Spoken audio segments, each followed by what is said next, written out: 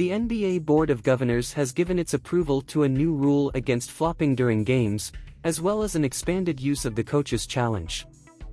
These rules were tested during the 2023 Las Vegas Summer League and will now be implemented for the 2023-24 NBA season.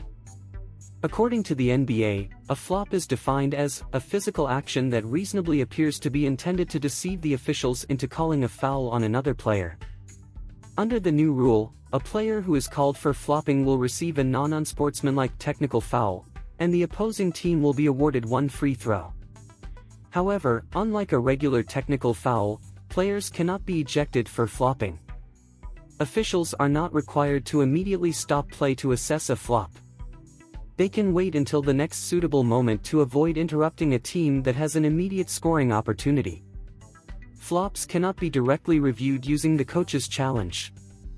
However, if a foul call or any other review initiated by the referees reveals a flop, it can be penalized. The league also has the authority to penalize flopping after a game, with the penalty being the same as a technical foul, which includes a $2,000 fine that can increase for repeat offenses.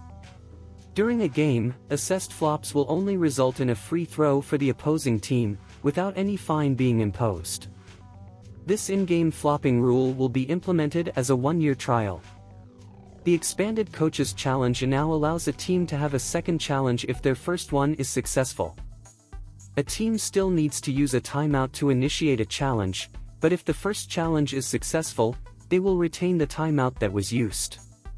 However, regardless of the outcome, a team will not retain the timeout used to trigger a second challenge, considering the flow and duration of the game.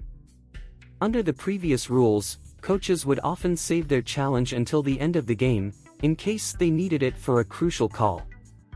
Unfortunately, this resulted in obvious incorrect calls earlier in the game being upheld because coaches were reluctant to use their challenge in the first half. By introducing the second challenge if the first one is successful, coaches will feel more at ease challenging calls that should have gone in their favor earlier in the game. They will also have an additional challenge remaining for critical moments later in the game.